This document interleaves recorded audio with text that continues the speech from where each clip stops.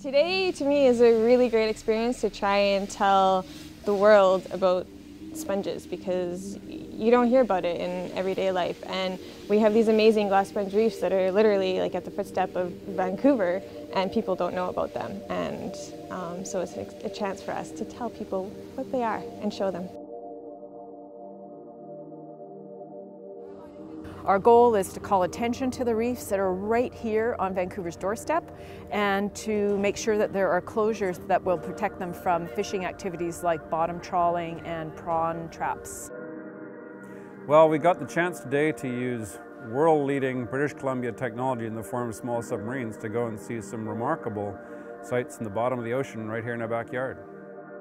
First of all, you slide down into the submarine, which has a huge glass front that's about 1 meter in diameter.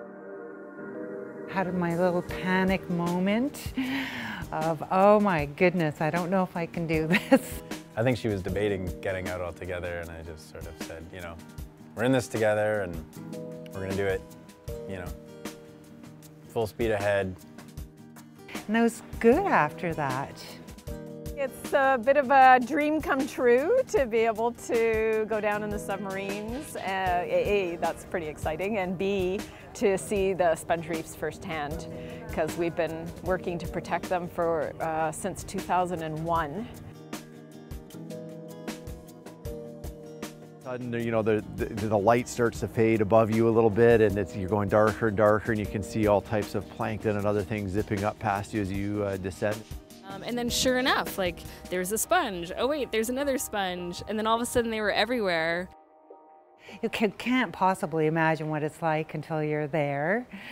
The submarine gets your face, like you're leaning up against the glass and you're like, you know, a foot away from the floor. So you really get up close, and every once in a while you kind of have these moments where you're like, oh yeah, we're 300 feet below sea level. That's pretty wild.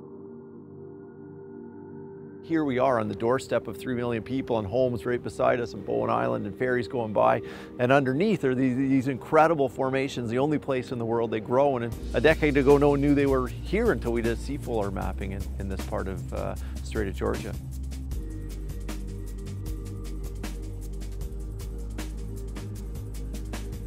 Yeah, so absolutely honored and thrilled that I was able to have this as an experience.